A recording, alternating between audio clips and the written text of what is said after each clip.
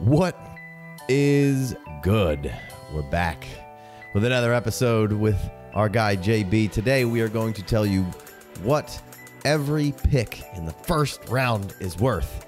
Maybe if we get that far, because sometimes things get off the rail and the time goes too far. So we're going to do our best to try to get through there. We're going to put up, Caleb versus this guy and see if we would take the pick or the guy. So that's basically the idea of the show. We kind of did this before last time you were on. Thought it was a good time to revisit. And it's a question that we get a lot, this guy or the pick. So I figure let's hammer that out. And I think we could start off right away with, if you have the opportunity to draft at the 1-1, is there anything besides a ridiculous offer that's getting you off of it? Or should I even proceed with throwing out some guys here? No, I actually don't mind moving, and we've talked about this. We talked about it the last time I was on. We just talked about it a little bit in the buy low episode we put together. But there's actually a good amount of situations I would move off the 101, 102 if I can move back and stay within the top 7 picks. Whether it's adding veterans, whether it's adding additional picks in this year's draft, maybe future picks. But it would take a little bit. It would take a decent amount, but I would certainly entertain some trades. And I have a few 101s and 102s across my portfolio, and I don't think I've moved any up to this point, just because on the clock, people are hibernating a little bit. It's like the Munchkins and the Wizard of Oz. Everybody will be coming out eventually, but up to this point, I've held on to them.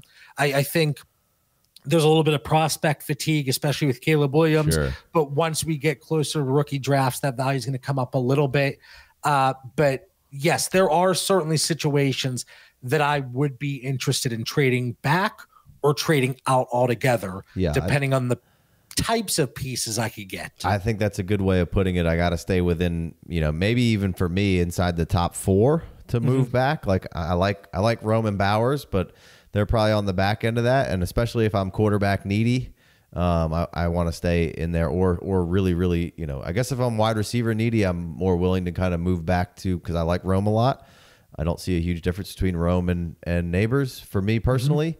I know that's not the way a lot of people feel. So, all right, for this exercise, I'm going to try to leave adding a bunch of ancillary picks to it. We're just going to try to keep it a little bit more like 1-for-1 on some things. And certainly if you want to caveat things, you certainly may. I just don't want to get caught up with every one of adding, all the ancillary pieces. So there's so much gray area with every single situation. And I'll try to be concise so we can actually get through more than 2 picks. 100%.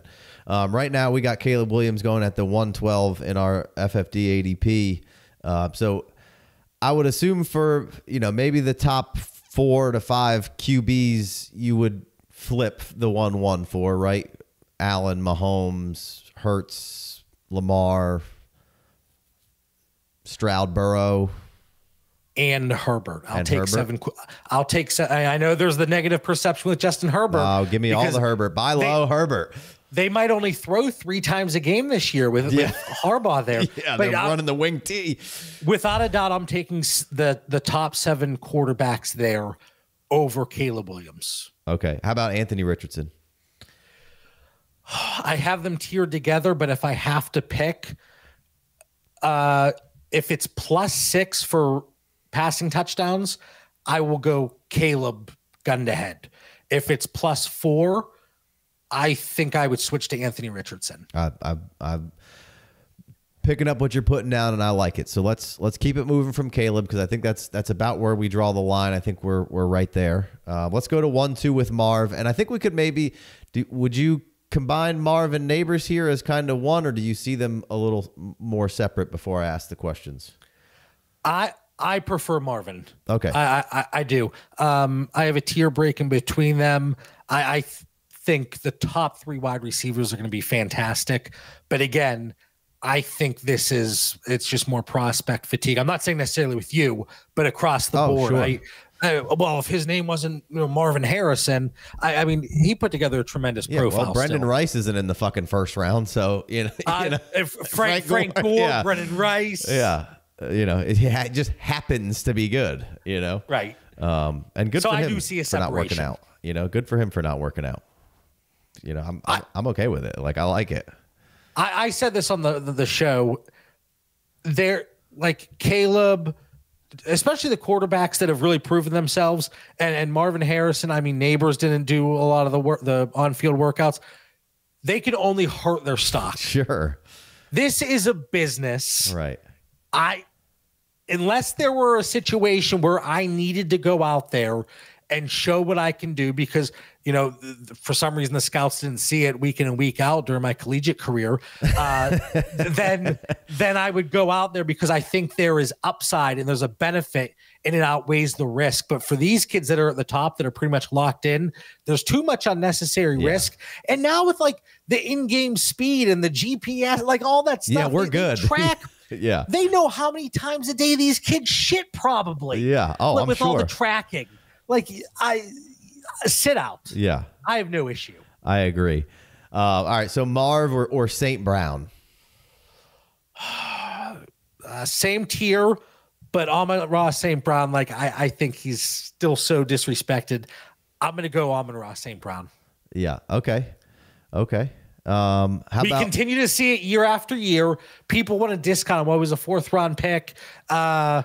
It doesn't have elite speed, only produced when certain players were out, the quarterback question marks. The kid just performs year after year. The ceiling's there and he's safer. Fair enough. Yeah, I think, we got 2-1. St. Brown goes in our ADP and Marvin Harrison is 2-5. So that's real close right there. I'd flip a coin, but I don't hate it. How about Breece or Bijan? I don't know which one you have as the RB1, but would you trade in the RB1 for the best currency in fantasy, that elite star potential wide receiver? What are your thoughts? Because I'm sticking with either one of those running backs for me. Like, I know everybody hates it, but those dudes are proven. Breece came back from an ACL on a shit team and slayed it.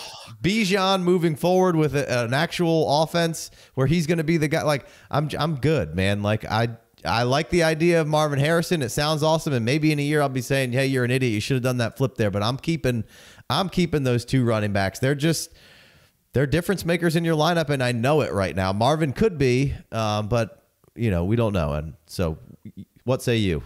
On this week's episode of The Pivot Point, Mitch and I just talked about a startup that he did and something he was looking to do. If he has a pick that's like 110, 111, 112 in startups, he was double tapping running back at the turn. And he was going like a Bijan and Gibbs. And then he got Breece Hall at 301 because it was a 3rd-round reversal. Mm-hmm. And he passed on like a Marvin Harrison. He actually passed on, I forget who the other player was that kind of raised a red flag for me. If it's start 2 wide receiver, I'm okay with the running back. That's a good point. That's a good point. If it's start 3 wide receiver, I don't play in communist leagues that make me start 3. I just want the extra flex. But I mean, go on, because you're right. They exist. People like them. Listen. Over here in the red state, okay? Now, I'll go Marvin if it start 3 wide receivers. Yeah, okay. That's a good point. That's fair enough. So we can proceed in the same manner. You going Nabers next, or are you taking the 2 quarterbacks? I will take, when you say 2 quarterbacks, which 2? May and Daniels. Okay. I'm certainly taking Jayen over Nabers, and I have Nabers and Odunze tiered together. Like Rome checks every box. I think he's going to be just awesome. Super good. He's going to be awesome. Yeah. Depending on my league dynamic, if the quarterback market is relatively weak, or if I already have like 3 high-end quarterbacks, I'm going to go one of the wide receivers over Drake May. But there are, like, on the other hand, if it's a strong quarterback market within my specific league, or my quarterbacks are certainly lacking, I'll go Drake May. All right. Well, let's start with the quarterbacks then. Let's go Jaden Daniels or Jordan Love. I'm going to go Jordan Love. And I think that was my pick. I think we did this exact one last time I was on. All right. And I'm going to stick with Jordan Love. Tiered together, but I don't want to give any cop-out answers. So I think we asked this question with Brock Purdy before, too. I went with the rookie quarterbacks. I think I'm still sticking there. What do you say with Brock Purdy? Tiered together, and actually with Purdy and Love, I'm going to give the little asterisk again. 6-point passing touchdowns, give me Purdy and Love. 4-point passing touchdown, give me Jaden Daniels. Yeah. But I think I could get a plus with Brock Purdy if it were a trade. Now, if it's a startup, obviously it's going to be difficult, but that's where I'm going. So +6, Purdy or Love, +4, Daniels, but trying to get the plus if moving that rookie pick. How about tight end premium? Would you trade one of those quarterback picks for Sam Laporta? What's the premium? 1.5. 1.5. Give me the quarterback. Yeah, I think I'm with you there. 2 PPR, I switch. How about Chris Olave? Or May. I'll go May. And I'm actually going to go, as crazy as it sounds, I'm going to go Nabers and Odunze over Olave as well. Okay. Well, I'm kind of grouping the two quarterbacks together. I know you like Jaden a little more. Trying to find somebody that you would. How about Trevor Lawrence or Jaden Daniels? Jaden Daniels. Jaden Daniels. Okay. Dak, your boy Dak from the bottom low. Dak or Daniels? Give me the Dak attack straight up. All right, I like it. There we go. Dak. There we got a swap. Give me the swap. Dak. How about all right, let's move to Malik Nabers. So we're obviously kind of dancing around. It's kind of which pick and how you have these guys slotted is kind of how they're going through. So we're we could just say we're at around the 1.5 right now, 1.4, depending on how you have these quarterbacks. So we'll go to Malik Nabers here. How about Malik Nabers or Jahmyr Gibbs? Jahmyr Gibbs. Same. Malik Nabers or Garrett Wilson? Garrett Wilson. Same. Puka, right? Yep, Puka or Nabers? Puka. And I think I went Puka before, and I want to say, because I'm psychotic and I go through and read the comments on the videos. I think one of your viewers yelled at me about that. I think people like to yell. People like to yell. Not me. I'm a very quiet guy. I'm very composed. I never yell.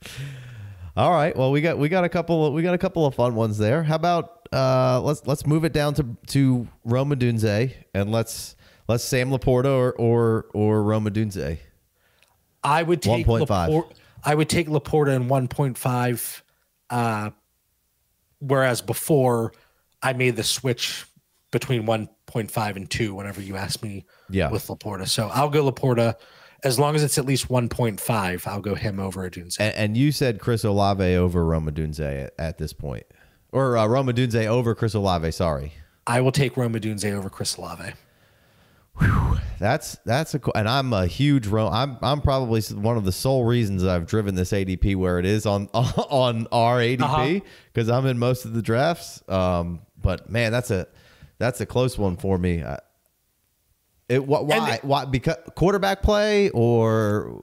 Well, I can't even say quarterback play because if Odunze goes to the Giants, like how does that look? I think Olave is a really good player. But, and I believe I talked about this last time I was on, talking about the unrealized air yards with a player like Chris Olave. And eventually you'd think they would become realized yards and actual fantasy points for you on your team. But, still waiting here. I think the ceiling, the range of outcomes, I believe, for Rome Odunze is wider than a player like Chris Olave. I think he's got overall, I think he's a little bit safer, he being Chris Olave, but ceiling wise, I truly think Rome Odunze is like a difference making prospect. Yeah, I totally agree. I'm gonna agree, even though I think in my rankings, let's see where I have Rome Odunze. and Olave. I have Odunze and Malik Nabers in the same tier as Chris Olave.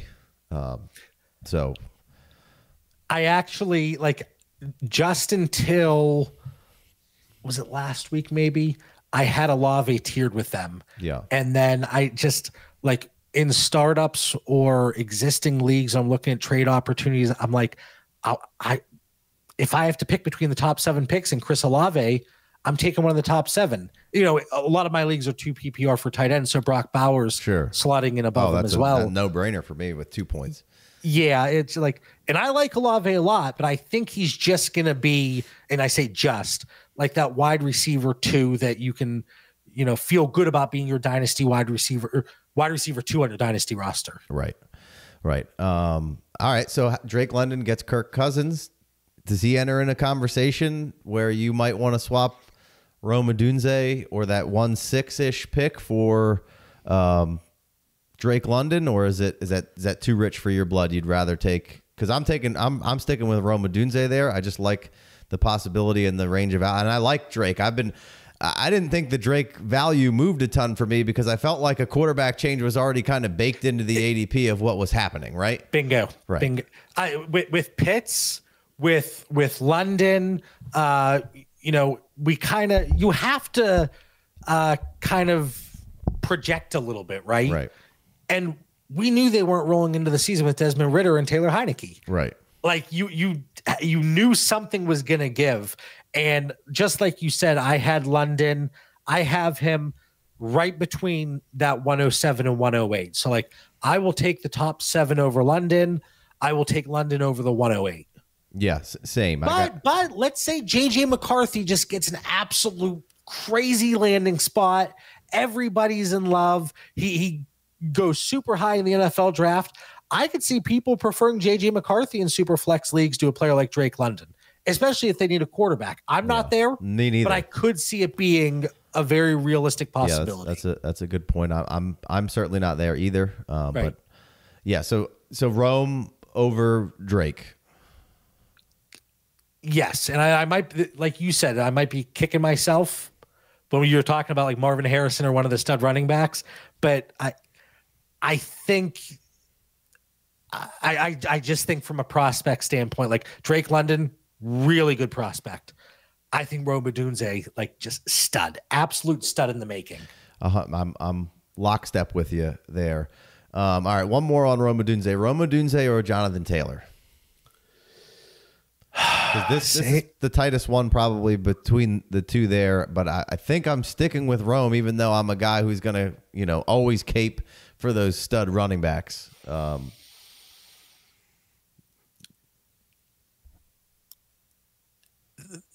Long pause. Love it. This is a long pause. I said I don't want to give a cop-out answer. It's okay. Give it. Can I say my team direction? Like, it would. Yes. My roster construction would play a role here. That's fine. I could see it going both ways, where I hate you. Roster construction is going to come into play. But if I have Jonathan Taylor, I think I can get a little bit more than the 107 by itself. Right. Cop-out answer. I know. Yeah, I know. That's fair enough. I think that's the right answer, because we're doing a lot of this in the vacuum, like I said, just trying to compare players. It's just this people are always asking us this, so I think it's a good show to kind of give what's moved around where we're at here. But I'm with you. So let's move on to Brock Bowers, and we'll call it 1.5 premium here. And I think we did this last time. Trey McBride or Bowers? I'm going McBride. I'm sticking with McBride. Same tier, but I actually will go McBride as well. Just because I know. And I think Bowers is going to be great, but everything that I know about where McBride is, what McBride is, all that stuff from last year, I'll take Trey McBride. How about Mark Andrews? Probably going to bounce right back and be the tight end 1 or 2, but seems to be kind of slept on right now and just kind of forgotten about a little bit. I'm going to go Brock if I have to choose. I know there was a conversation. What the ADP says. There was a conversation on Twitter about those two, and I know a lot of people felt very strongly saying, how could you trade Mark Andrews for Brock Bowers straight up. It's just a way to lose in Dynasty. I'm taking Brock. Call me foolish, but I'm taking Brock in the 6 years, 7 years that you're buying back. Yeah. Yeah, it's really hard when you put it that way.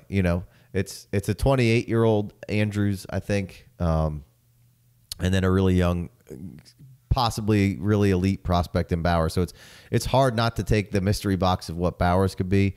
I think if Andrews would have had the tight end 1 or 2 season last year, a lot more people would feel differently than, how are you going to, probably the winning move is to take Mark Andrews and just, if you got a winner and you're ready to go on 1.5 and just roll with it. But it's really hard to turn down that mystery box. How about Nico or Brock Bowers? They're one spot away in ADP. I will go 1.5 premium. Yeah.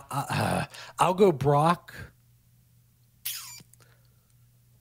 I'm going to go Brock just because I think it's a little. See, the 1.5 is throwing me off, and you can tell I'm backtracking my mind a little bit here because I'm looking at my tiers and I have everything calibrated for 2 PPR. Yeah. But Nico, Brock, 1.5.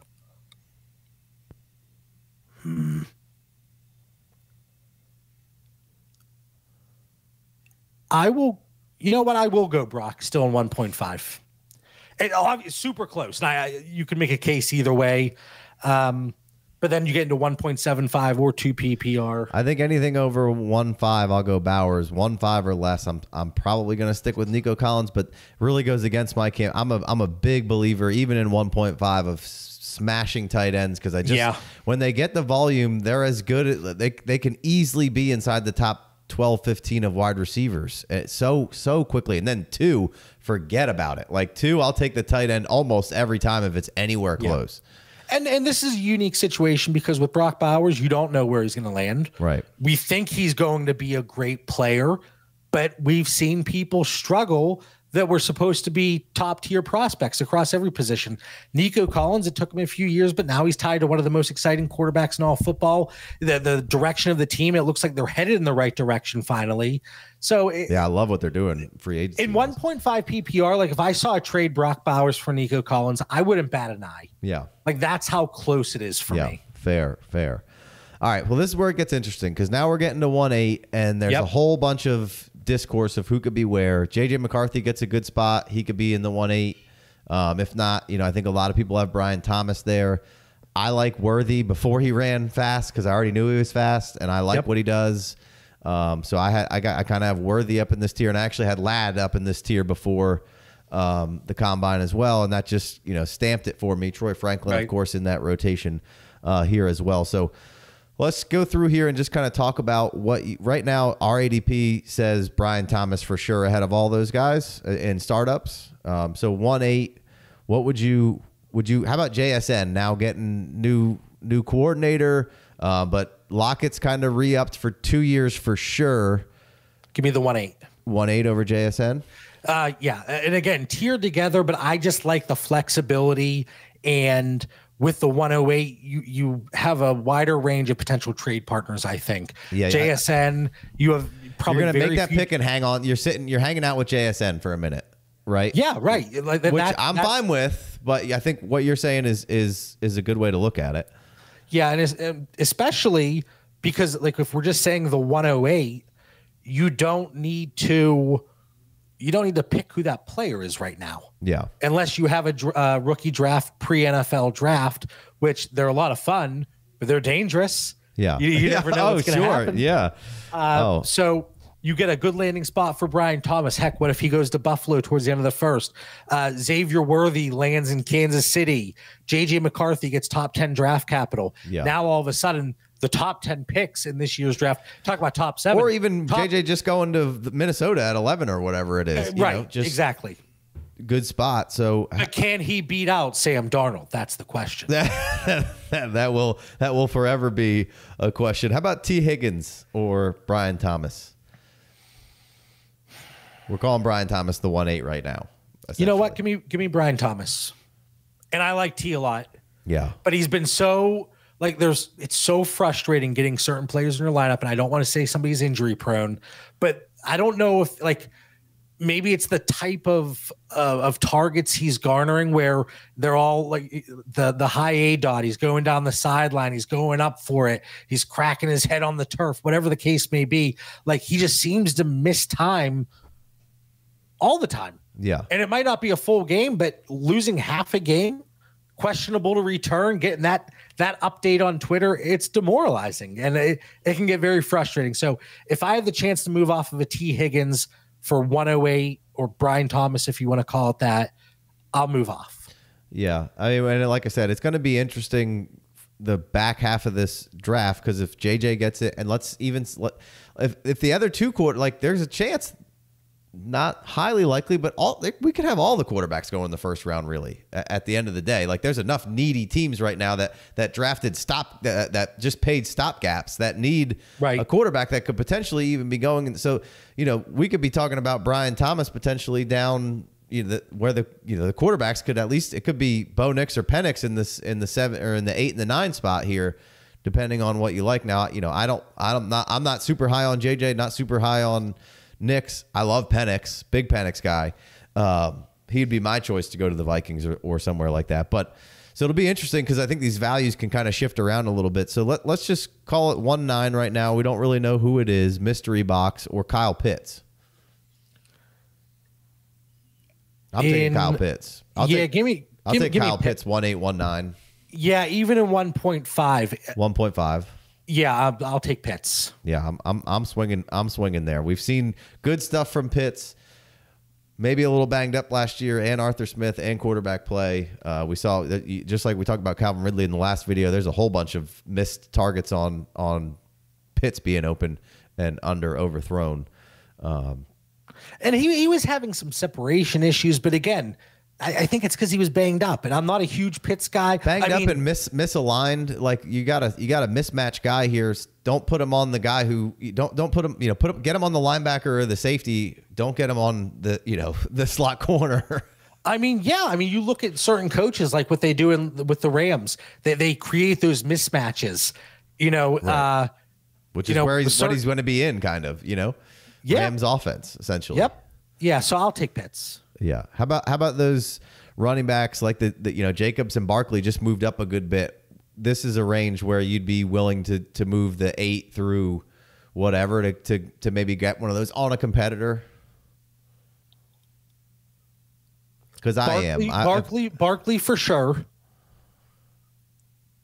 And Jacobs tiered together. My league dynamic would come into play a little bit there.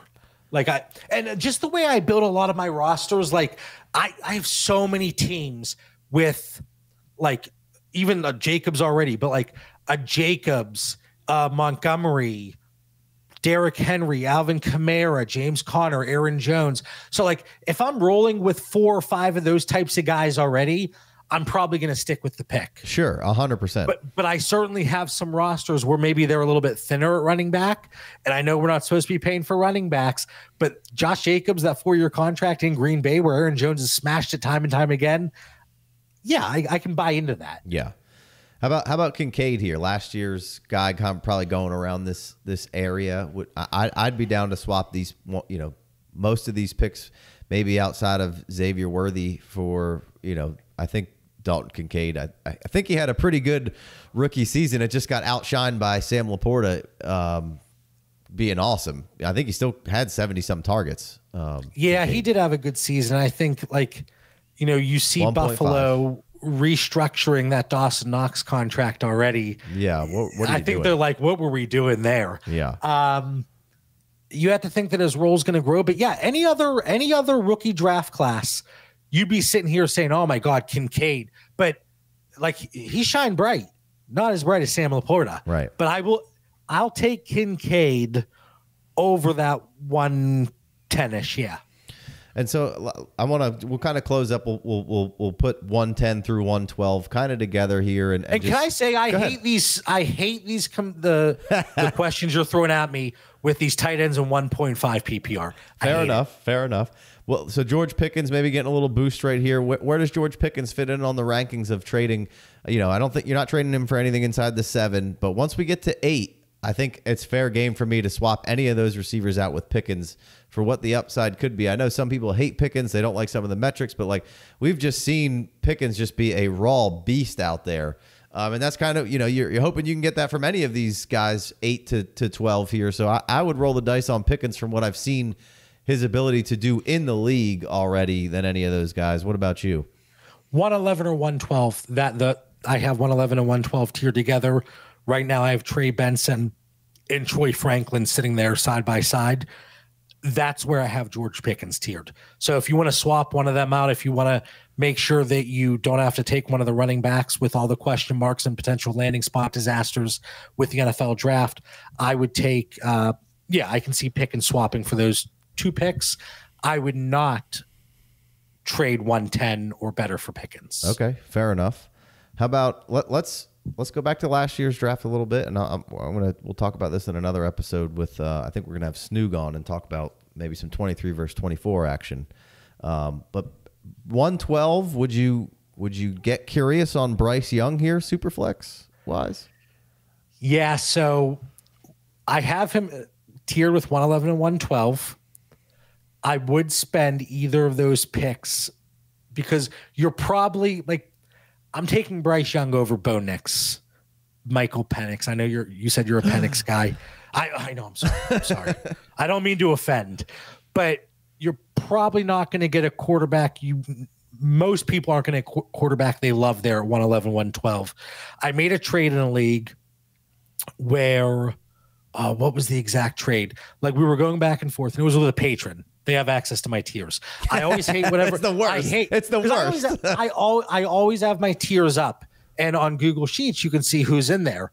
And this one, it was a guy in the chat, Remdog, and I see he's in there, and I get a message that he sent me an offer. I'm like, you son of a bitch, and it was like dead even in my tiers. But to pivot there, I wanted to get a little something. So, like 111 or 112, I'll still buy Bryce Young. But if you give me a little plus, I'll pivot off of Bryce Young. Yeah.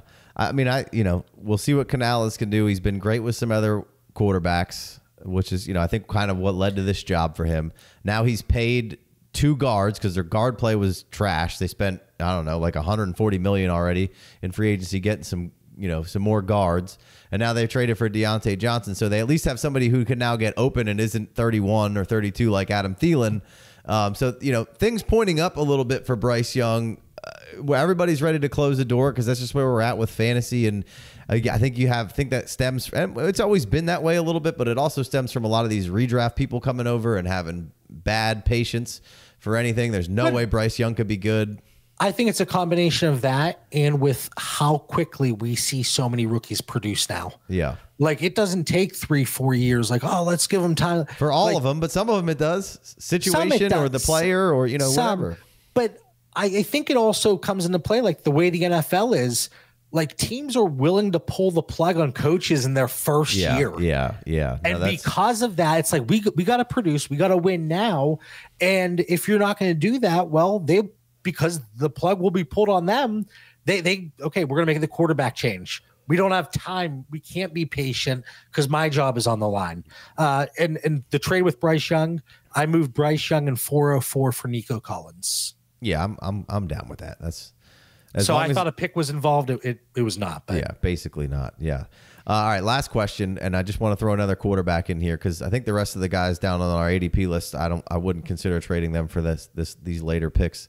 How about Baker? Any intrigue of grabbing Baker in a super flex here on your winning team 112? See if I can grab Baker from somebody, or does that not get it done at this point from them re-signing everybody and giving Baker some cash? I would move the 111 or 112. I would take Baker over Bryce Young, honestly. Oh, I like it. And again, you look at the 2-3 year window, I think Baker has a better outlook. Now, I will say back to Bryce Young really quickly, like if Deontay Johnson, if his value takes a dip, which it might because now he's in Carolina. Right. Like him playing with Russ because of what we talked about with the first read and the middle of the field, I think his outlook is better with Bryce Young in Carolina than it is with Russell Wilson or Kenny Pickett with Arthur Smith in Pittsburgh. I agree. Bryce Young, he doesn't want to force the ball into a tight window. And you saw that because Jonathan Mingo couldn't create separation. You know, Adam Thielen did to an extent, but he's older. Right. And Deontay Johnson, the dude gets open. He may drop some balls. Sure. But he will get open. He may not block sometimes. But he may fumble it and just watch it. Yeah. But he's going to get open. Yeah. And because of that, I really could see a season where he gets like 130 targets. I really could see that in Carolina. Might be 130 targets with an age-on of 2, but he's going to get targets. Yeah. And I think that does help the outlook of Bryce Young a little bit. But still, Baker Mayfield with Chris Godwin, Mike Evans, Rashad White, Cade Otton coming on. In a weak division, I'm going to take Baker. Week no more. Kirk's in town, baby.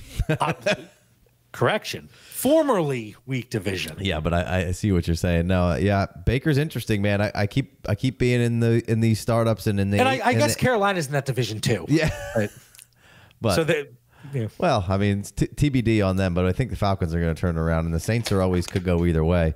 But you know, Baker's interesting because I get in that 8th round, and a lot of the times I end up making Baker my 3rd quarterback.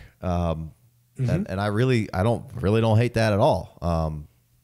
So interesting with Baker because as a guy whose value plummeted, now we've ricocheted back up a little bit and climbing the charts. And was last year an outlier, or was Canales a big part of that? And is it going to be a little harder for them, you know, moving forward? But at least most things stay the same for him, you know.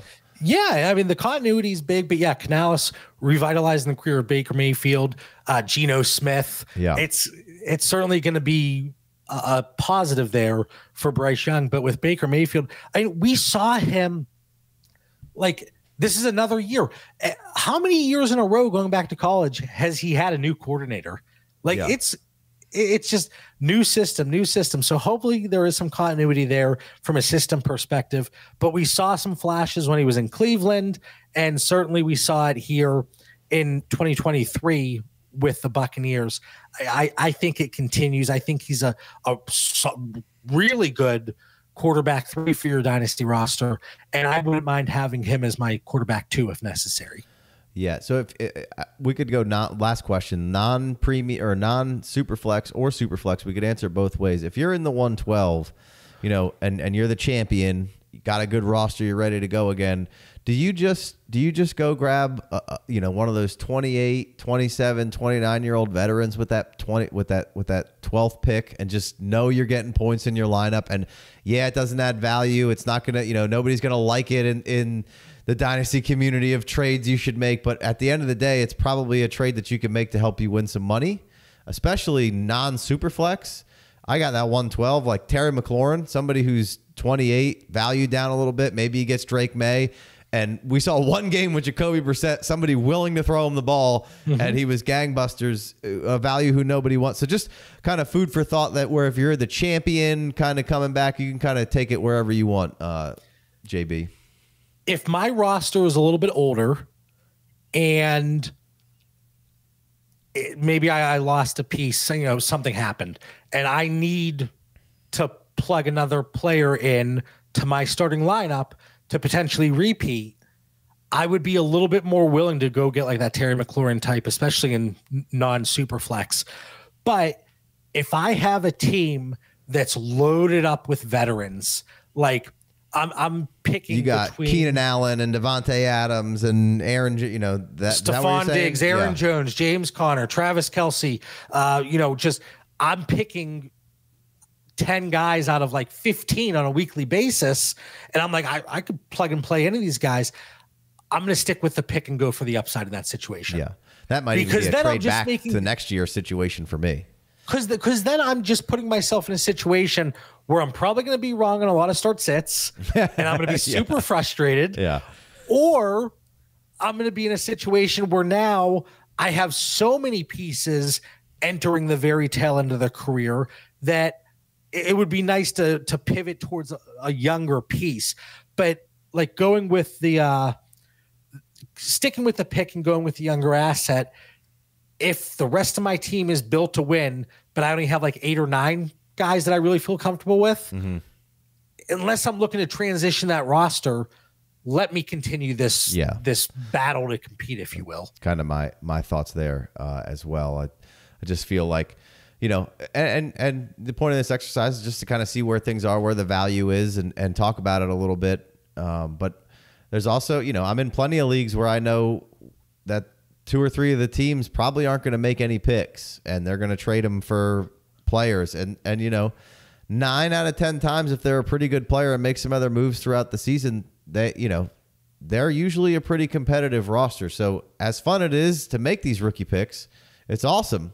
But you can also find a lot of value in people just getting so hyped for these rookies, and they don't always have to be old guys. They you know, we had plenty of guys that weren't old here. So I don't know.